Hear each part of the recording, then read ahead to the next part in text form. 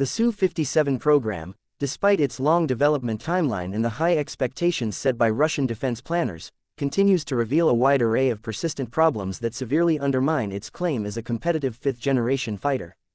The aircraft has not yet achieved the levels of performance, reliability, or operational readiness expected from its category, and this situation has become increasingly clear as more details and assessments have emerged over time. Stealth remains a primary concern. The Su-57's design incorporates stealth elements but falls short of the advanced stealth profiles achieved by Western counterparts.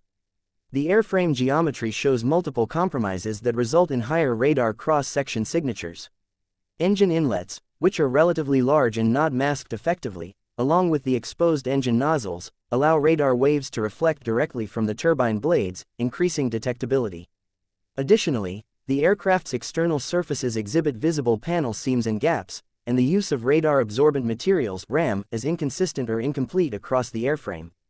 These flaws reduce the effectiveness of its low observable features, making it less capable of evading detection by modern radar systems. In operational scenarios where air defenses are dense and integrated with cutting-edge radars, these stealth limitations reduce the Su-57's survivability and tactical advantage. The propulsion system remains a critical bottleneck. The aircraft was intended to operate with a new generation engine known as Product 30, which promised significant improvements in thrust, fuel efficiency, and reduced infrared signature, key factors for sustained supercruise and reduced vulnerability to heat-seeking missiles. However, this engine is still undergoing testing and has not been widely integrated into production models. Until Product 30 becomes operational, the Su-57 relies on the older AL-41F1 engines, which were originally developed for the Su-35. These engines lack the thrust and efficiency needed for optimal performance in a fifth-generation fighter, limiting acceleration, top speed, maneuverability, and combat range.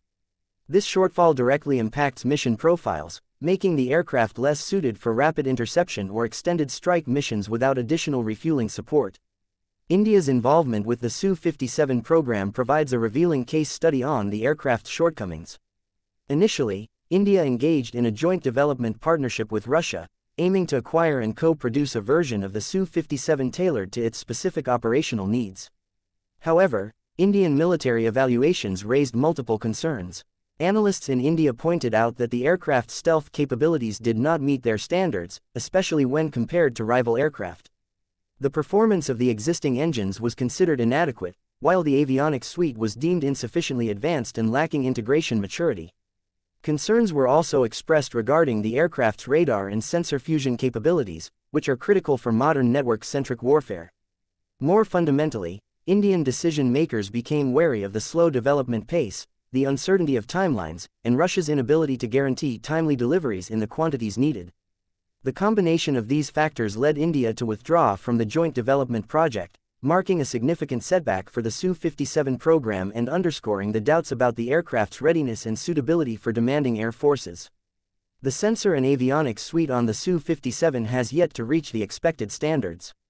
The aircraft's radar system, which is a critical element for long-range detection, tracking, and targeting, reportedly has limited range and resolution compared to Western and some Chinese fighters. The lack of a fully operational active electronically scanned array (AESA) radar system with adequate power and multi-target tracking capability reduces its effectiveness in complex aerial engagements. Furthermore, sensor fusion, the process of combining data from radar, infrared sensors, electronic warfare systems, and other sources into a coherent picture for the pilot, is incomplete or unreliable. This results in lower situational awareness and higher pilot workload, which can be detrimental during fast-paced combat scenarios. The Su-57's electronic warfare (EU) and self-protection systems are similarly lagging.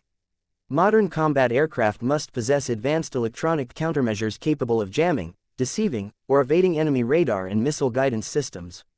Reports indicate that the Su-57's EW suite is still under development and does not yet provide the robust defense necessary against the latest generation of integrated air defense systems. The limited effectiveness of its defensive aids makes the aircraft more vulnerable during penetration missions, further eroding its strategic value. Production issues compound the aircraft's problems.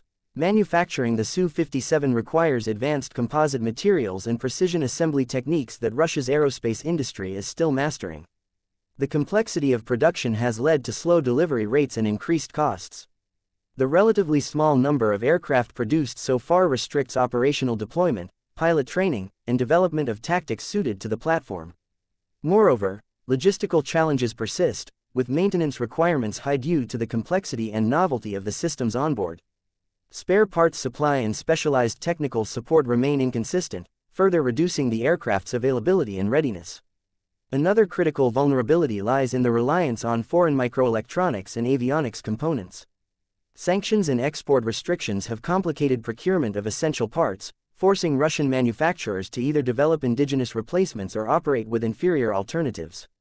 This dependency introduces uncertainty and potential delays in upgrades and maintenance, undermining the program's long-term sustainability. The Su-57's lack of combat experience remains a glaring deficiency. Unlike some of its peers, the aircraft has not been deployed in real combat conditions, where performance is tested against unpredictable threats, electronic warfare, and pilot stress. Without combat data, it is difficult to confirm the effectiveness of its stealth, sensors, weapons integration, and survivability. This absence of operational validation leaves the aircraft's actual capabilities in question. Pilot training and operational doctrine are also hindered by the program's slow pace and limited fleet size. Developing effective tactics and pilot proficiency requires extensive flight hours and training opportunities, which are scarce given the low number of available aircraft and their maintenance demands. This limits the Air Force's ability to integrate the Su-57 effectively into broader combat strategies and joint operations. The cost factor further complicates the Su-57's future. The expensive development process and low production volume drive up the per-unit price, constraining procurement numbers and forcing continued reliance on older platforms. This financial strain impacts the modernization of air forces relying on the Su-57, limiting overall combat power. Finally, the absence of new international customers after India's exit indicates a lack of confidence in the aircraft's operational viability. Other potential buyers have shown hesitation due to the unresolved technical issues, uncertain delivery schedules, and lack of proven combat effectiveness. Without export orders to bolster production and finance further development, the Su-57 program risks stagnation or decline. The Su-57 is beset by fundamental problems that weaken its position as a competitive fifth-generation fighter. These include suboptimal stealth characteristics, underperforming and immature engines, incomplete and less capable sensors and avionics, underdeveloped electronic warfare systems, production and maintenance bottlenecks, dependence on foreign technology vulnerable to sanctions, lack of combat experience, limited pilot training due to fleet size, high costs, and a lack of international market acceptance highlighted by India's withdrawal. Together, these issues raise serious doubts about the Su-57's ability to meet the operational demands of modern aerial warfare and sustain itself as a viable frontline fighter.